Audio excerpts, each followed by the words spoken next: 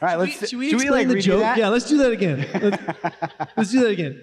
You come back up. Wow, that was wonderful, wasn't it? Right. That was great.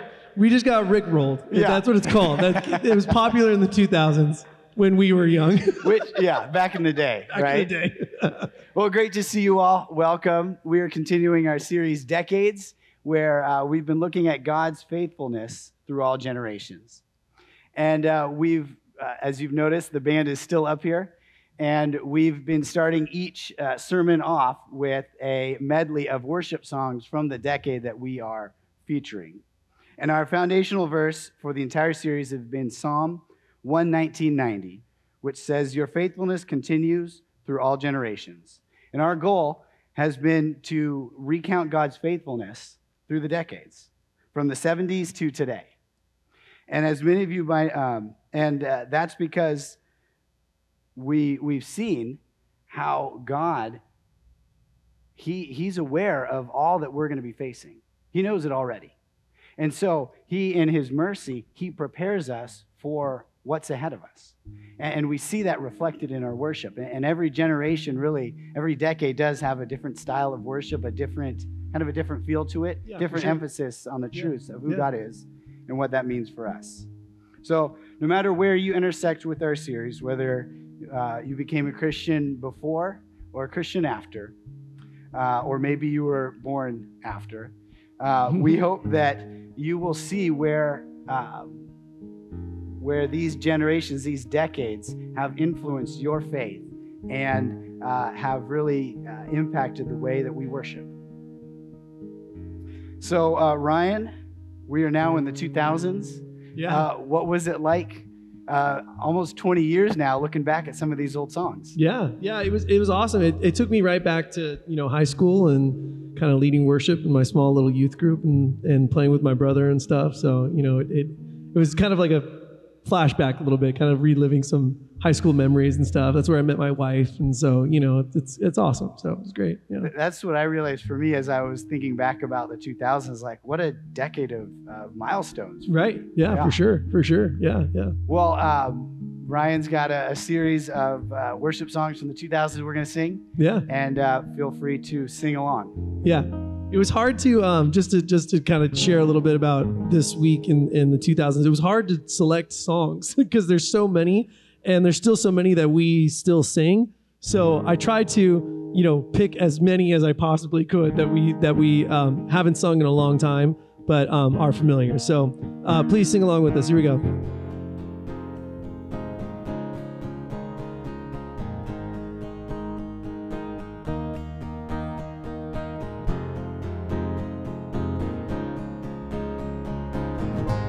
Blessed be your name in the land that is plentiful, where the streams of abundance flow. Blessed be your name. Blessed be your name when I'm found in the desert place. Though I walk through the wilderness, blessed be your name. Singing every blessing, in every blessing you pour out, I'll turn back to praise.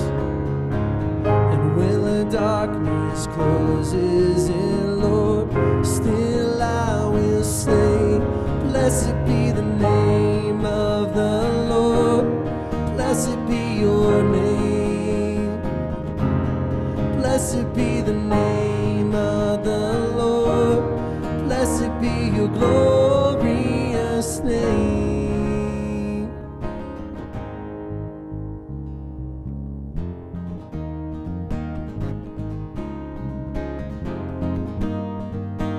And I'm trading my sorrows, I'm trading my shame, I'm laying them down for the joy of the Lord. And I'm trading my sickness, I'm trading my pain, and I'm laying them down for the joy of the Lord. Singing yes, Lord, we sing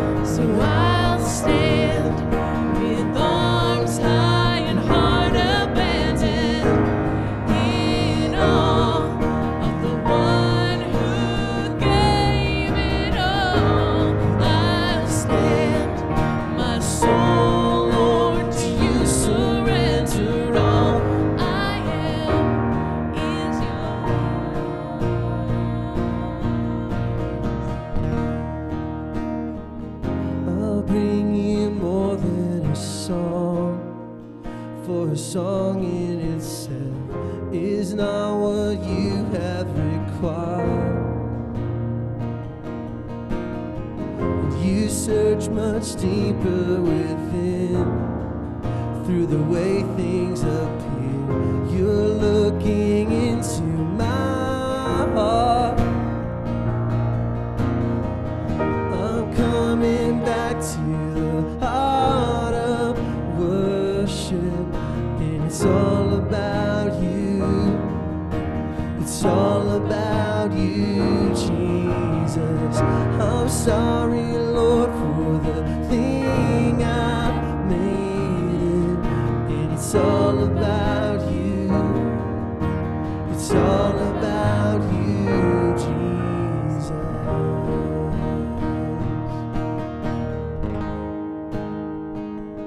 Even though I walk through the valley of the storms of this life, your perfect love is casting out fear. And even when I'm caught in the middle of the storms of this life, I won't turn back. I know you are near. 'Cause I will fear no evil, for my God is with me. And if my God is with whom then shall I fear? Whom then shall I fear? We're singing, oh no, you never let go. Through the calm and through the storm, oh no, you never let go. Every high and every low, oh no, you never let go. Lord, you never let go of me. Singing, oh no. We're singing, oh no, you never let go. Through the calm and through the storm, oh no, you never let go. Every high and every low, oh no, you never let go. Lord, you never let go of me. Amen, church, amen. Take a seat this morning. All right. Well done. That was awesome. Yeah, let's give the band another round of applause. They worked extra hard to do that for us. Thank you. All right. So now that we've been rickrolled, got our medley.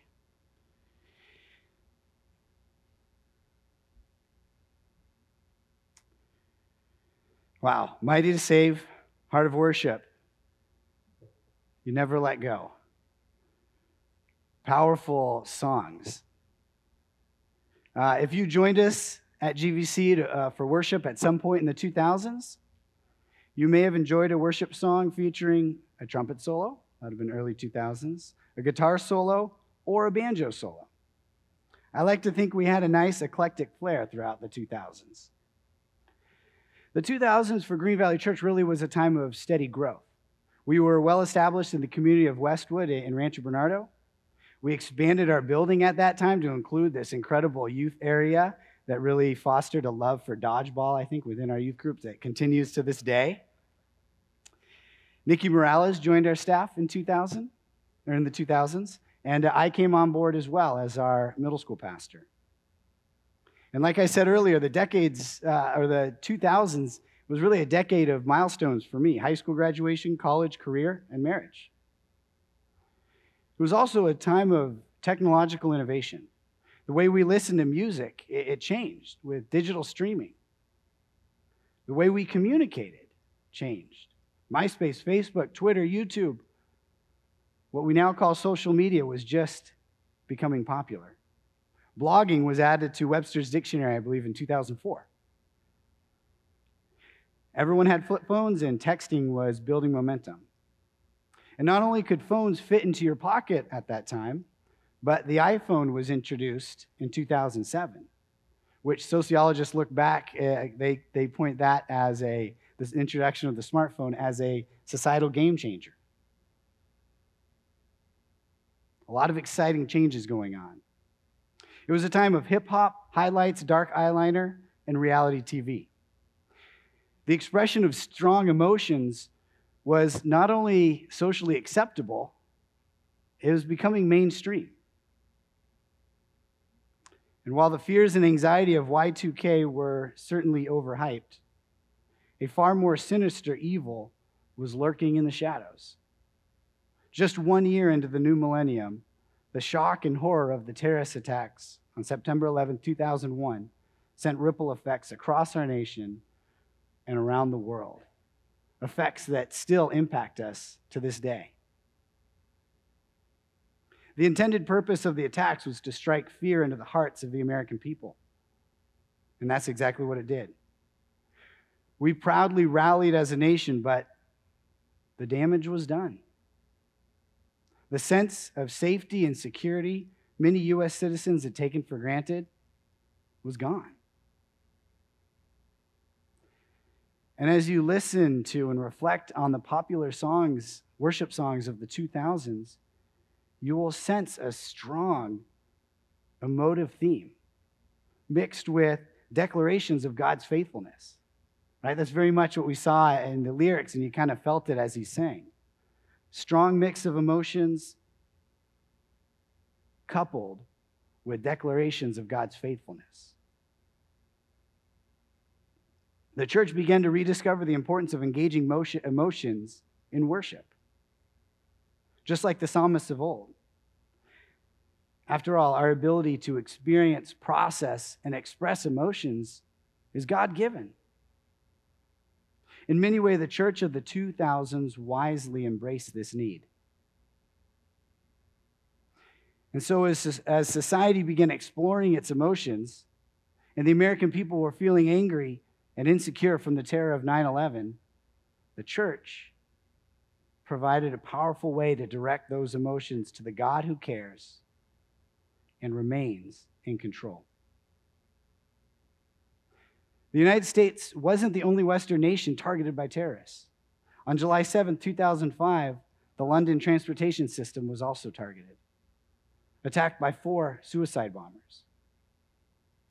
And for British worship leader and songwriter Matt Redman, that same week brought a deep personal loss for him and his wife through miscarriage.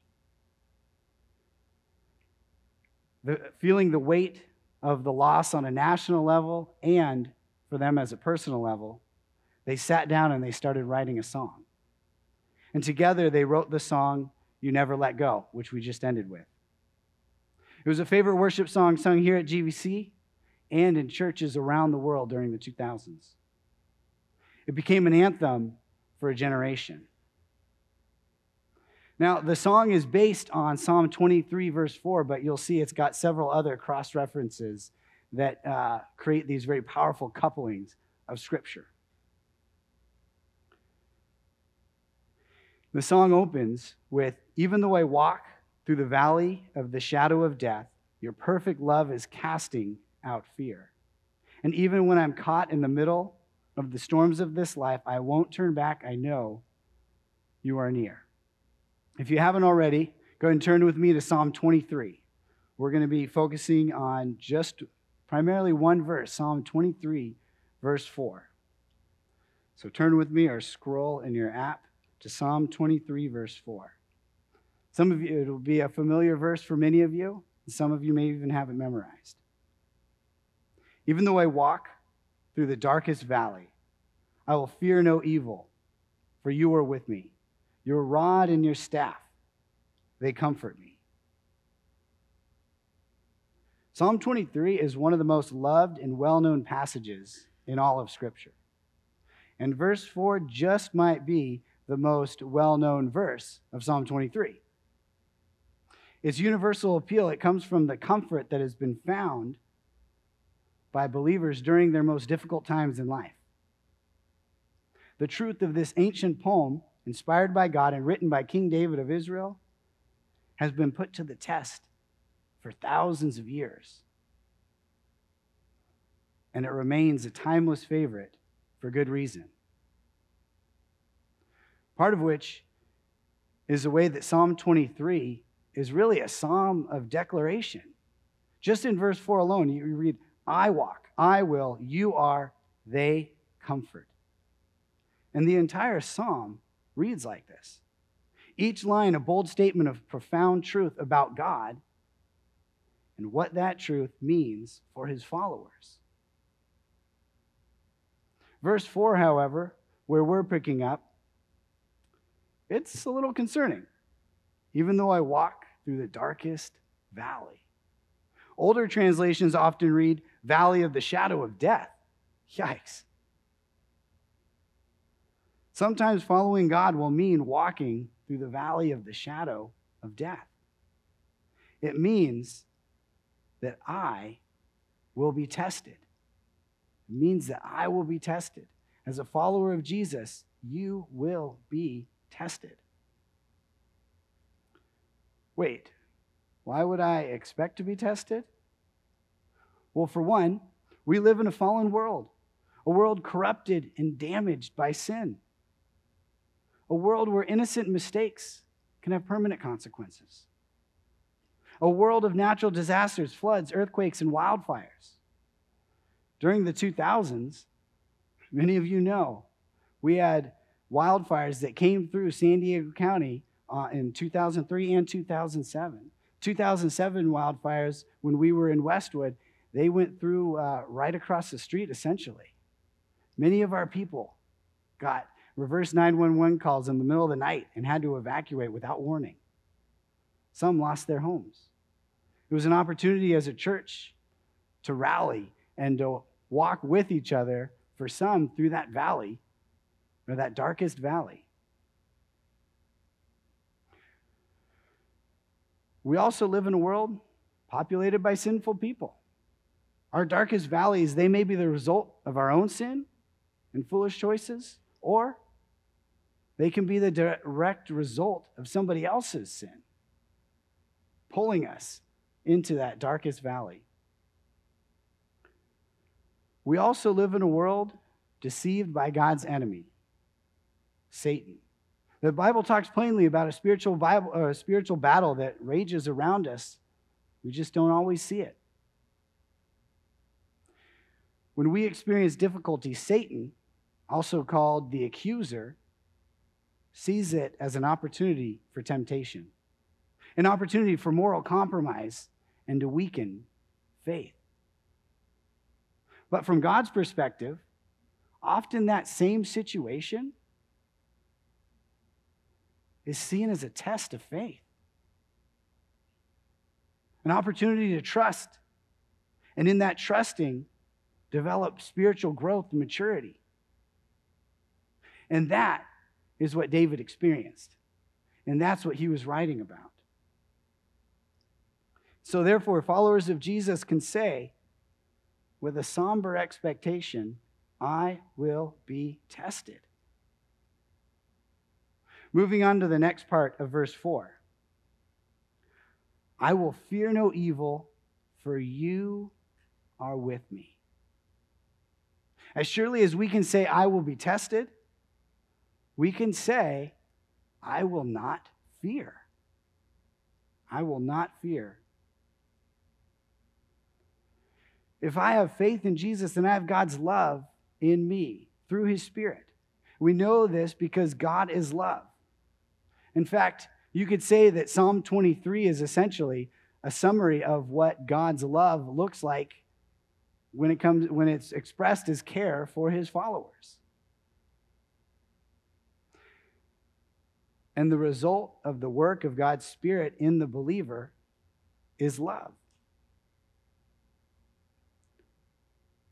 And love is more powerful than fear.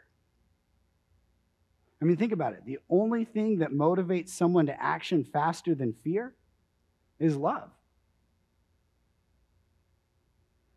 Going back to the first two lines of You Never Let Go, it says, even though I walk through the valley of the shadow of death, which we already pointed out, that's a direct quote from Psalm 23:4.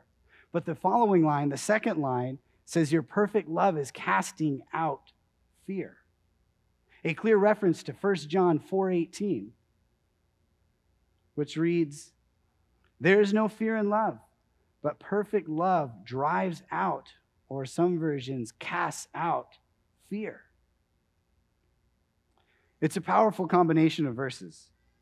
The more God's love fills my heart, the less room there will be for fear. That's what David experienced, and that's what God was reminding us through his words. Moving on to our next point, I will not fear because God will be there. I will not fear because God will be there. For you are with me, your rod and your staff, they comfort me. David knew God would be with him. God had promised throughout Scripture that he would. But David had also experienced God's presence again and again and again. If you're familiar with Psalm 23, you may have noticed that in the first half of the psalm, David was talking about God. He leads. But once David entered the darkest valley, he started talking directly to God. For you are with me. David knew from personal experience God's presence brings comfort to those who trust in him. Psalm 23 also starts with the famous line, "The Lord is my shepherd." Many Bible scholars believe David wrote Psalm 23 later in his life, when he was a king. And as he reminisced about his time as a shepherd when he was younger, he also reflected about the dark and dire times and situations that God had led him through when he was a warrior. And in hindsight, David could clearly see the parallels between his God and a skilled shepherd. The rod and the staff, for example, were common tools of a skilled shepherd. The rod represented protection. Ancient shepherds would use a rod or a club to fight off predators who threatened the flock. The staff represented care and direction. A shepherd's staff was used to direct sheep down the right path or to pull them back from danger.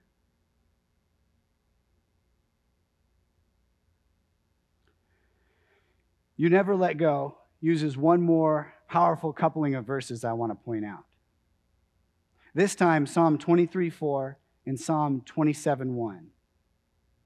Psalm 27:1, it says this: "The Lord is my light and my salvation.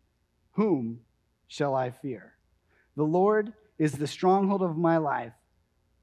Of whom shall I be afraid?" And in the song, we read, "And if my God is with me, whom then shall I fear? Whom then shall I fear?" In other words, no matter what you face, or no matter who you're facing, God will be there. When asked about the personal significance of You Never Let Go, Redmond said this: "There are times in life when everything in life seems to be breaking and shaking apart. And that age-old psalmist cry of, 'How long, O Lord, how long?' is echoing through your soul." The song for us, talking about he and his wife, the song for us was really a way of reminding ourselves that there is a God who never lets go of us through the times of calm and the stormy times. The church of the 2000s, it gave us an emotional depth and a somber resiliency to our worship and our faith. Two qualities of faith that we would need for the decades to come. The emotional depth and somber resiliency I'm talking about are captured in the last lines of our song that we've been examining. "I can see the light that is coming for the heart that holds on.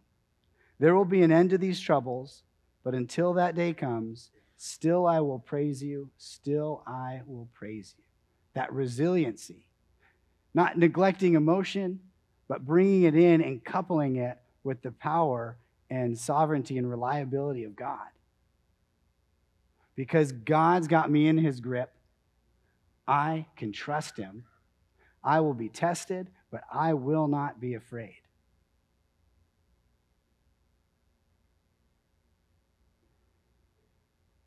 In the 2000s, they came to a harsh close with the Great Recession. Rough start and a harsh close. It's a painful reminder that each decade has more than its fair share of hardships. Each decade is an opportunity for the Christian to declare, I will be tested. I will not fear. God will be there. Each decade is an opportunity for the church to declare, we will be tested. We will not fear. God will be there. While the truth of the lyrics from You Never Let Go are timeless, eventually the song's popularity faded away. Matt Redman would go on to write other worship songs that would actually overshadow the success of You Never Let Go, winning him multiple Grammy Awards. Some of those songs we'll likely sing next week in the 2010s.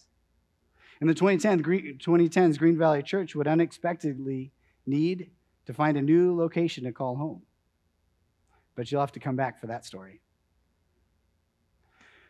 For now, after the service in the lobby, you'll find the poster boards that we've been filling out and writing on, sharing times of God's faithfulness, or if you became a believer, make sure you write that down on that decade and put your name.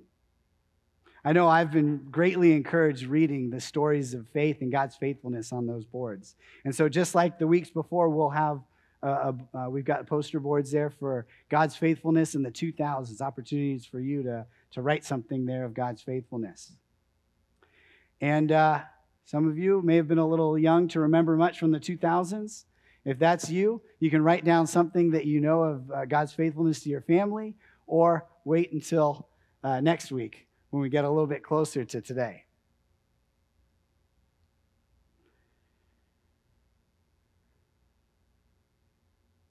The Lord gave his church songs in the 2000s. And in Psalm 98:1, we are reminded to sing to the Lord a new song, for he has done marvelous things. He did that for believers thousands of years ago. He did that for believers in the 2000s, and he's doing that for believers today. And so, in light of this, that we are to sing a new song to the Lord, I'm going to pray for us, and then the band's going to come back out, and we're going to finish with a current worship song. Let's pray.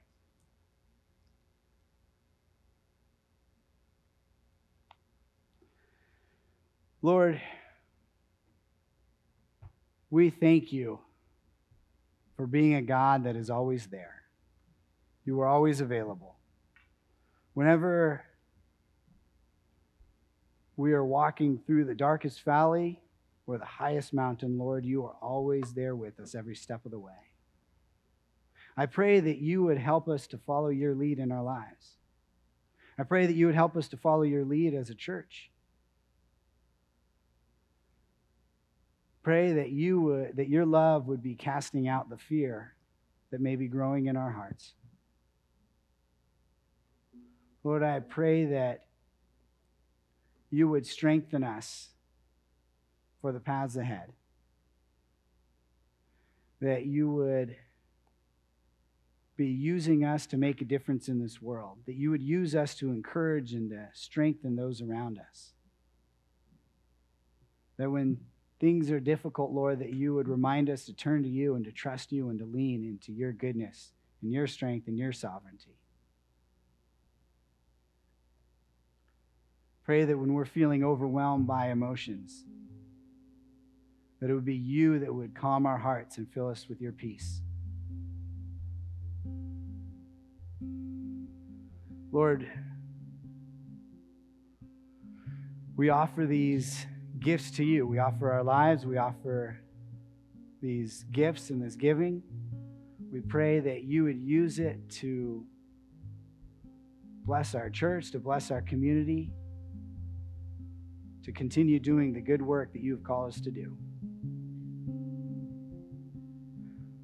Lord, we love you and we trust you. In Jesus' name, amen.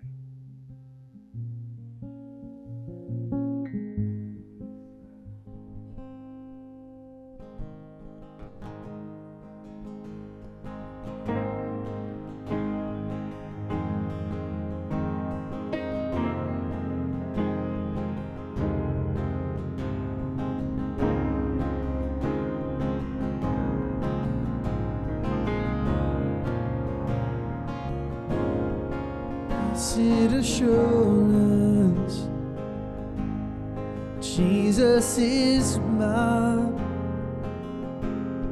He's been my fourth man in the fire, time after time. Born of his spirit, washed in his blood. And what he did for me on Calvary is more than enough. And I trust in God, my Savior, the one who will never fail. He will never fail. And I trust in God, my Savior, the one who will never fail. He will never fail.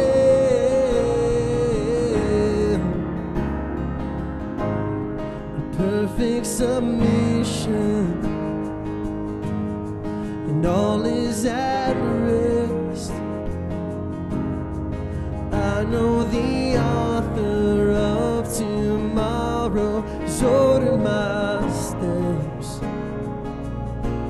So this is my story, and this is my song.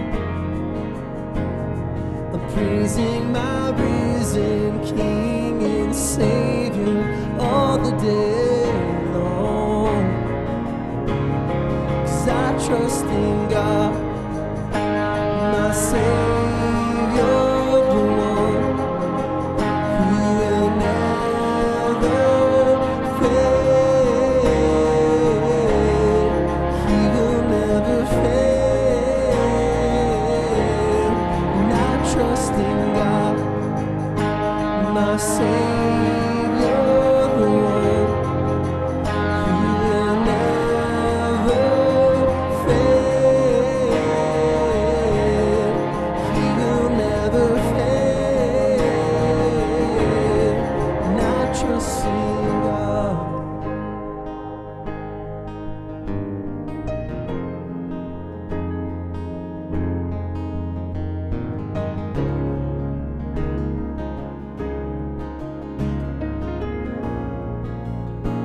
sought the Lord, and I sought the Lord, and he heard, and he answered. I sought the Lord, and he heard, and he answered. I sought the Lord, and he heard, and he answered. That's why I trust him, that's why I trust him. I sought the Lord, and he heard, and he answered. I sought the Lord, and he heard, and he answered. I sought the Lord, and he heard, and he answered. That's why I trust him, that's why I trust him. I sought the Lord, and he heard, and he answered. I sought the Lord, and he heard, and he answered. I sought the Lord, and he heard, and he answered.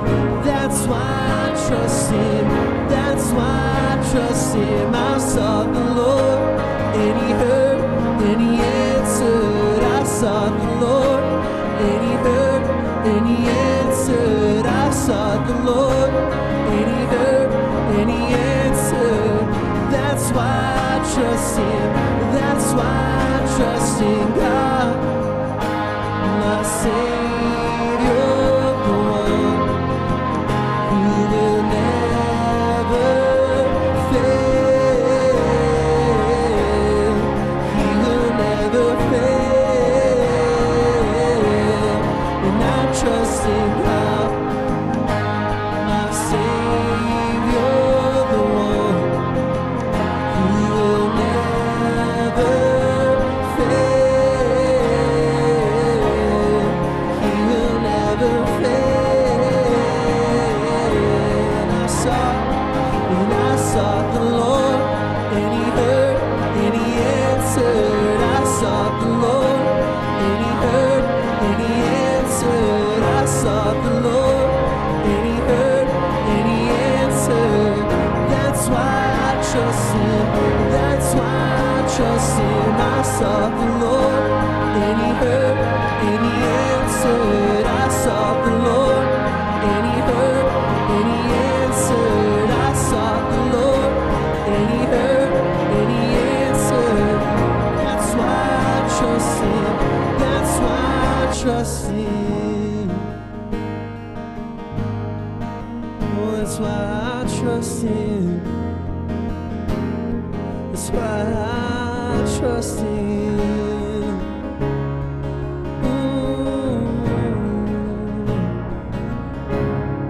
And I trust in God, my Savior, the one who will never fail. He will never fail. And I trust in God, my Savior, the one who will never fail. He will never fail. And I trust in God.